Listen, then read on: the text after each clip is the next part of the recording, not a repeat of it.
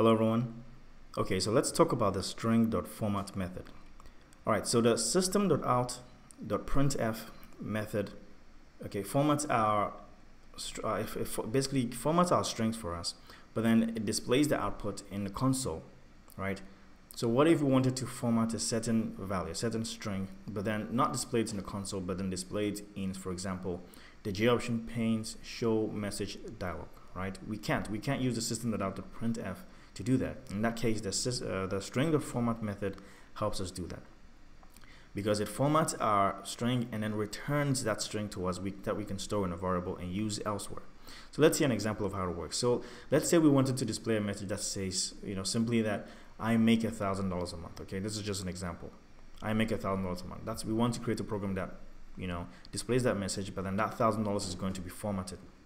So I'm going to declare a double variable. I'm going to call it salary, and I'm going to set it equal to, say, 1,000.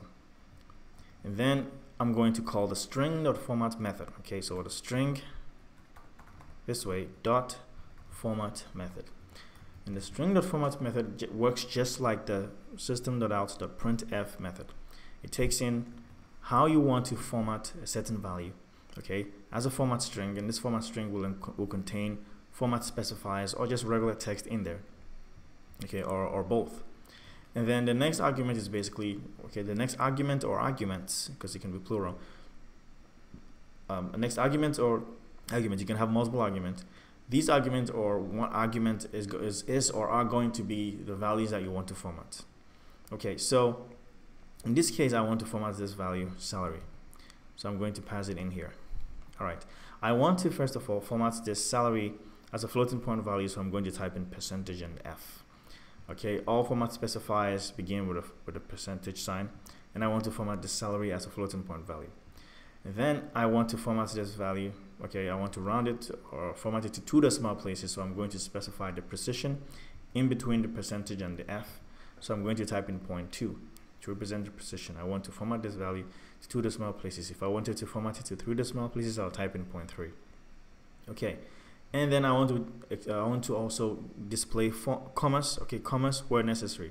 So a comma is a flag, and we know that flags come first. In our percentage and our F over here, flags come first before anything else. I'm going to type in a comma here and comma here, and the commas are going to be displayed in this value here. It's going to be formatted. This value is going to be formatted with commas displayed in it where necessary. And also I want a $sign to be placed in front of that value, just so it looks like a monetary value.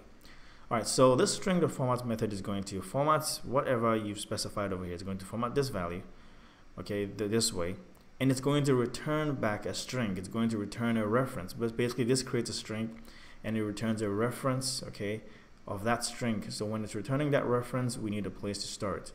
And so I'm going to declare a string reference variable. I'm going to call it salary. Let's just call it, no, let's not call it salary. Let's call it string output. Let's call it string output here, output. Okay, so string output is going to store whatever string reference is being returned from the string.format method. So this string output, okay, reference variable is going to point to that new string that is formatted. And now we can use this anywhere we want. Let's display this value, okay, using the J option panes show message dialog. If we're going to use the J option panes show message dialog, then we need to import the J option pane class in our program. So up here, I'm going to import javax, okay, .swing .j option pane, capital O, capital J, capital O, capital P. Now with the J option pane, you don't have to create any object. You can just use the methods in the J option pane class.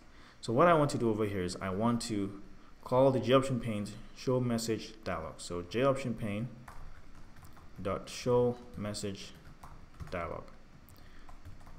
Now we know the J option panes show message dialog takes in a couple of arguments. I'm going to type in null for the first argument, and null is basically going to display the window in the center of the screen for now. We don't have to worry too much about it for now. And then the next argument is basically what you want to display on that dialog box. And what we want to display is that formatted value that was returned from the string.format method, which is string output. So I'm going to pass in a string output to this option pane show message dialog, and it's going to pop up that dialog and show it to us. Now, if you refer back to the option pane videos that I did earlier, anytime you use the option pane and you run your program, okay, it creates an extra task, okay, which is called a thread that keeps running even when you stop your program. It doesn't really terminate. It doesn't really stop your program. And so you have to call system.exit to really exit your program. System.exit to really terminate your program. System.exit requires an exit code, a number, an exit code. I'm going to type in 0. This 0 is going to be received by the operating system. Normally it's ignored, but then we can check. Okay, we can check outside the program. We can check this number to see if this program ended successfully. When 0 is received, normally 0 is an indication that the program runs successfully. But we need to pass in this exit code to the system.exit method to terminate this program properly. All right, so now let's compile and see if we have any errors. Compile. We don't have any errors. Let's run our program, and it just displays our dialog box with our formatted value on it. Right, so with a system.out.printf only, it just displays the value in our console over here. But if we wanted to display the value formatted on, let's say, a dialog box like this, or in other places, you can use the string.format method, because it returns the string to you and you can do whatever you want with it over here. All right, so this is just an idea. We'll go through more examples going forward. If you have any questions, please comment down below and I'll do everything to respond to them. Thank you very much for watching. Take care of yourselves, and I'll see you next time with the next video. All right then, bye-bye.